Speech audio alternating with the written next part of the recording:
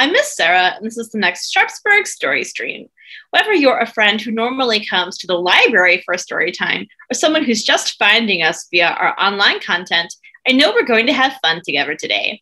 Since I don't know which of my friends at home is watching, our hello song will not include anyone's name. It's for the same tune of If You're Happy and You Know It. For the first verse, let's clap our hands. If you want to read a book, clap your hands. If you want to read a book, clap your hands. If you want to read a book, sit down and take a look. If you want to read a book, clap your hands. Let's stomp our feet. If you want to read a book, stomp your feet. If you want to read a book, stomp your feet. If you want to read a book, sit down and take a look. If you want to read a book, stomp your feet. Let's wave our arms. If you want to read a book, wave your arms. If you want to read a book, wave your arms. If you want to read a book, sit down and take a look. If you want to read a book, wave your arms. Let's find our chair. If you want to read a book, find your chair. If you want to read a book, find your chair. If you want to read a book, sit down and take a look. If you want to read a book, find your chair. All right, I hope everyone's doing well this week. Our story today is set in the ocean. Do you know what the ocean is? The ocean is a great big body of water on the coast. So there are all different kinds of animals and plants who live in the ocean. Can you think of any animals that might live in the ocean? Yeah, whales live in the ocean. What else might live there? Fish are all different kinds of fish, hundreds and hundreds of different kinds of fish. And there's coral and lobsters and crabs, all different kinds of things. So our story today includes lots of different kinds of animals that you might be familiar with and some you might not. All who live in the ocean. Our story is called Crab Cake. It is words and pictures by Andrea Surumi and is read with permission of Houghton Mifflin.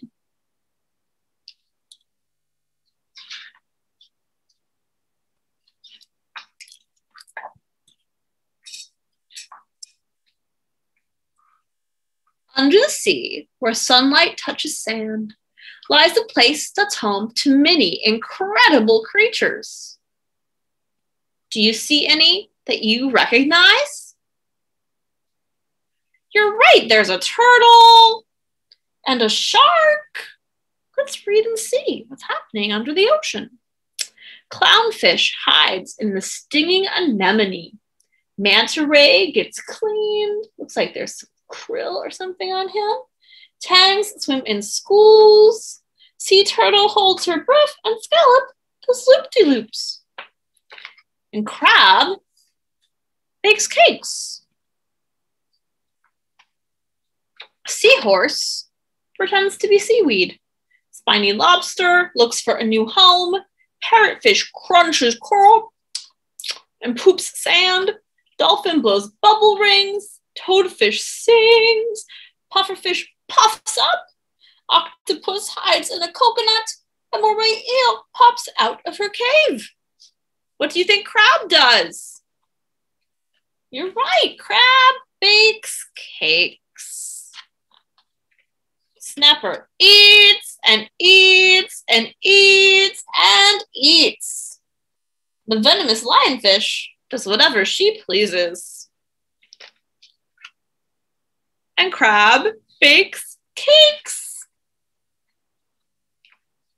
So life goes on under the sea. Until one night, there's a big splash. What happened? What do you see in the picture? Yeah, there's a boat. There's lots of trash. What's happening in the trash? What? It's all falling overboard into the ocean? Oh no! What kind of trash do you see? There's a bathtub, like motor parts, some tires. There's a lot of trash. There it is. Big, ugly heap of it.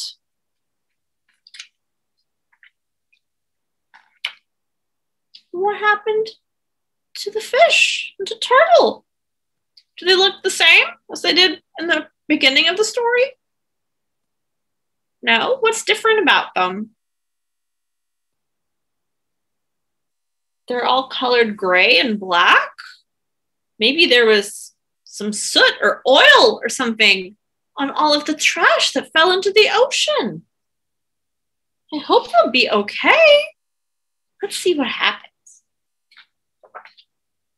Parrotfish freezes, snapper freezes, shark freezes, pufferfish freezes, clownfish freezes, spiny lobster freezes, seahorse freezes, octopus freezes, sea turtle freezes, dolphin freezes, manta ray freezes, even lionfish freezes. They don't know what to do. And crab? Does crab freeze? No. What does crab do? Well, crab got a shell and is stirring. I bet we can all figure out what crab's doing. Crab bakes a cake. How's that going to help? What's going on? Did crab just bake a cake? Asked one of the fish. Hide, says another. For how long? I don't know. Crab did. Crab baked a cake. Can I have some? Asks the fish. Crab says, sure. May I? Asks Turtle. Of course, says Crab. Can I have the part with the shell? Of course. Finally, everybody comes together. I was scared. What now? It was loud. That was awful. All right. Does anyone have any ideas? Asks the krill. Octopus raises their tentacle. What do you think they should do? They have a big group banded together. I'm not sure. Lobster lifts, snapper shoves, clownfish rolls, turtles tow, dolphins drag, clam encourages, manta rays move, octopus inks, sharks carry, and sea lions lug. What are they lifting and rolling and dragging and moving and lugging? Oh! The trash? You're right. There are tires and boxes and bags of trash. Everyone helps. There's the heap up on the dock. An octopus painted signs that say, "Come get your junk." Under the sea, where sunlight still touches sand, incredible creatures go on swimming, playing, and doing what they do. Especially crab. The end.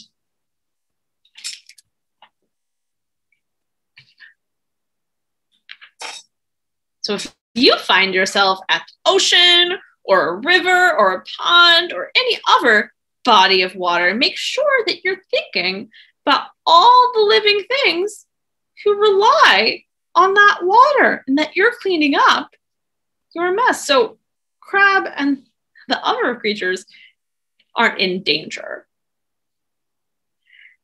This week is Earth Week, which means it's a time when we celebrate the earth and do our part to take care of it. Of course, we'll have our usual make and take kits on Thursday, but But on Tuesday, April 20th, we're also giving away 50 spider plants while supplies last. Spider plants are great oxygenators. An oxygenator is a type of plant that helps put oxygen, which is what we breathe, back into the air. It's especially good for an area that doesn't have a lot of trees and has some pollution from the train tracks and from the highway. So if you find yourself in Sharpsburg on Tuesday, make sure you come by in the afternoon starting at 4:30 to get your own spider plant. If we have some left over on Wednesday, we'll be sure to post it online so you'll know to stop by and get one.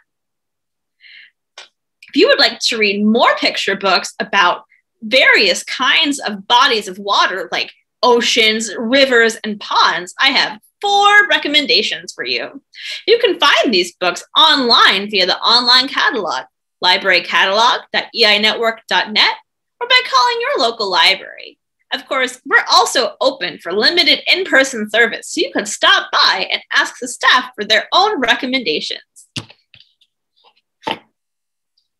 My 4 recommendations are We Are Water Protectors by Carol Lindstrom, All the Water in the World by George Ella Lyon, Over and Under the Pond by Kate Messner, and the National Geographic Kids' First Big Book of the Ocean by Catherine D. Hughes. That's about all the time we have for today. Are you ready for the goodbye song? It's such a good feeling to know you're alive. It's such a happy feeling.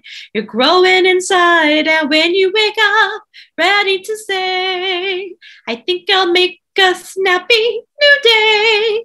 It's such a good feeling, a very good feeling. The feeling you have that I'll be here when the week is new. And I'll have more ideas for you, and you'll have things you want to talk about. I will too. I'll see you next week, friends. Stay safe and healthy.